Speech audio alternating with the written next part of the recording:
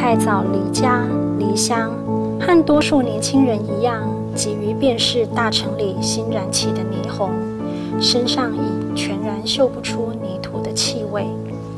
我还记得母亲在病榻上拉着我的手，叮咛我别熬夜，记得吃饭。还记得成长过程中许多微小的快乐。我不断回想那些可能在岁月中遗失的细节，像个家乡客，开始走荡在田野之间，摸索嗅闻过往亲族与土地的气味。我开始去走去看那些和我家乡一样微不足道的小地方，我的心好像被释放了，有了空白的开始。